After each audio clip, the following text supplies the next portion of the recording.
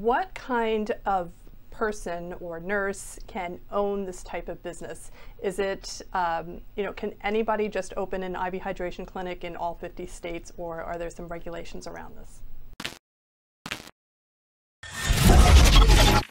Yes, in many states, anyone can own this type of business. There are some states where you would need to check with your state guidelines to see if they would allow a non-professional medical person to own this type of business. But most states, you can have a non-medical person own the business and hire the proper medical personnel.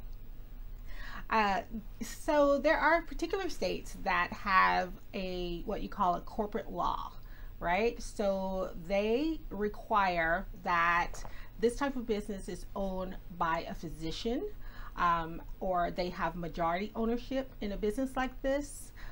So anytime you're in a state that has that corporate law, then yeah, just a regular person that's non-medical cannot own an IV hydration business.